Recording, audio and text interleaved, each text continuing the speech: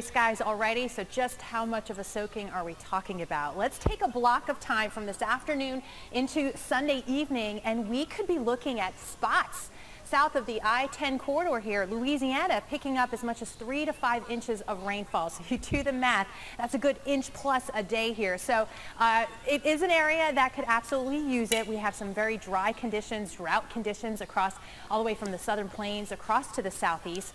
But with that said, it is coming on a weekend, so we want to prepare you. You look at the overall flow, and the water vapor imagery shows that beautifully. You have that finally, that moisture churning up from the south. We've been seeing those northerly winds. It's been very, very dry. Finally seeing some of that begin to pop up.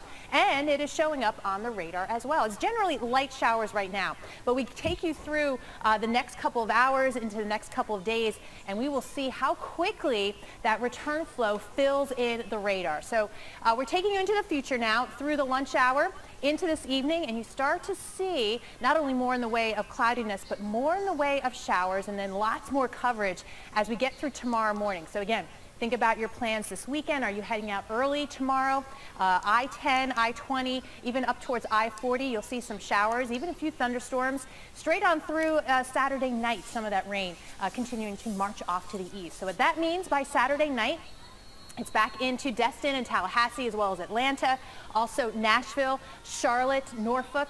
These are areas, happy to see, I think, green on the screen this go around. It is too mild, of course, for any threat of mixed precipitation. And then by Sunday, it is all up and down that I-95 corridor, 75 as well. If you're heading south out of Atlanta towards Tampa, you've got rain along the entire way. So Dallas, the next couple of hours, obviously prepare for some showers. Temperatures will be into the 50s as we get in through later tonight, and that's pretty much where we'll stay, again with at least cloud cover, but certainly the chance for some showers. In Tallahassee, we were enjoying and marveling your beautiful blue skies this time yesterday.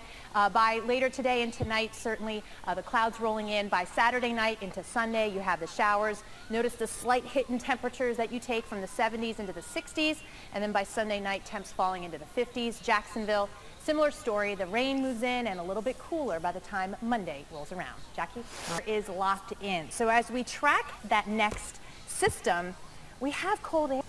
Carrie Sanders, thank you so much. Time now for the Alka-Seltzer Plus flu report, and as you might imagine, make it a little bit worse before it gets better. So what we're looking at here are the current flood warnings related to the ice jams, and you can see them in green. There's the Delaware, but you have that little spot right there. That is the Housatonic River out near Kent in Connecticut. So we've had this cycle of thawing and melting, and unfortunately we still have the thaw part of the cycle. And